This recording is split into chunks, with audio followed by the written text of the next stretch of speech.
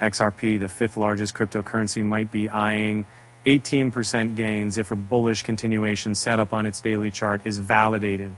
XRP's recent price consolidation seems to be taking the form of a technical analysis pattern called a bull flag, which implies that another rally is probable.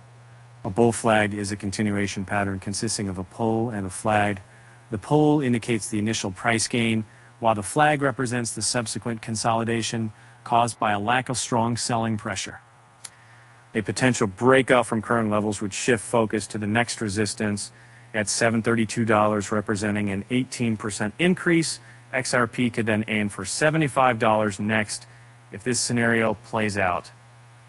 Buyers must clear this barrier to signal the start of a fresh upward trend. One encouraging sign is that the current consolidation of XRP is being matched by accumulation by whales or large holders. According to on-chain data highlighted by Ollie, a crypto analyst, XRP whales purchased around 11 million XRP during the last week, valued at approximately $6.82 million. XRP has been on a steady rise since rebounding from lows of $578 on November 22nd.